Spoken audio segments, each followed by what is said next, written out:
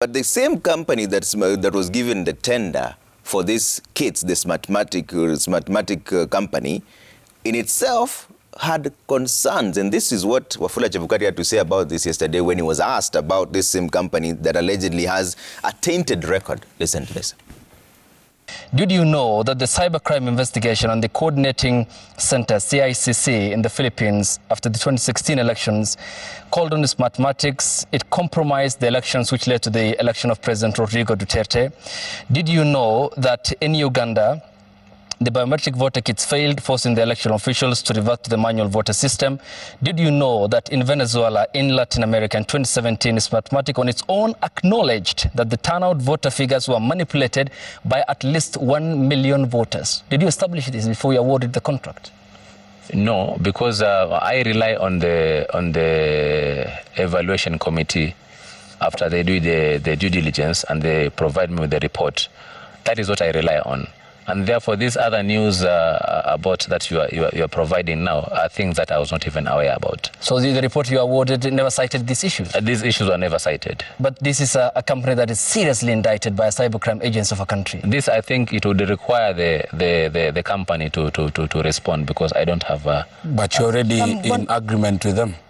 Yes, it's because this information did not even come to our attention. You are actually saying that, and it's not even confirmed.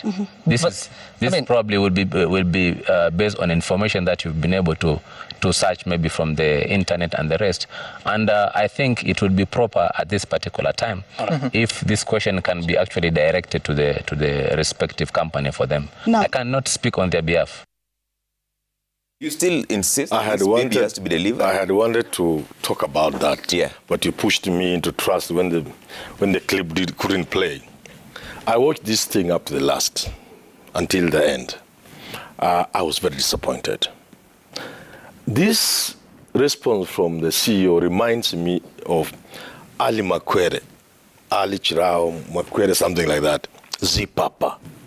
When asked why he wasn't dealing with the mess in the matatu industry as Minister for Transport, I don't know whether you remember, he said even he had a matatu and occasionally it would get into problems. But what struck me and what parallel I'm drawing with is that as the minister, what can he do? I mean, he relies on... So I kept asking myself, then why are you there? Why was Michuki effective? Yeah. And this is the one thing public officers are missing. The way Marjan is answering that question is to suggest we don't need a CEO there. We don't need a CEO. Work can just be done by clerks. You see what I'm saying? Why are you there drawing those millions?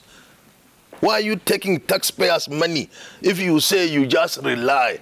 As a CEO of such an important body, overseeing the elections that could plunge the country into chaos, knowing procurement is what sent Oswago home.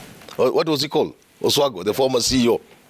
You mean you can just engage with a company without even taking the personal initiative to get to know about a company you want to give such an important tender to? Why are you a CEO? I was so mad I went to bed 2 hours I couldn't sleep because I love this country. A man like this is in the wrong job. You can see how cold he is. I relied on due diligence from procurement people. Kwani walikuwa wananunua biro pen? Walikuwa wananunua tissue ya kutumia kwa ofisi? This is something that can take the country right into the... I don't know what I can say. You can't be a CEO and talk like that. Okay. Look, you have to know certain things. So this young man is asking, did you know it? My friend, oh please, this country has a problem.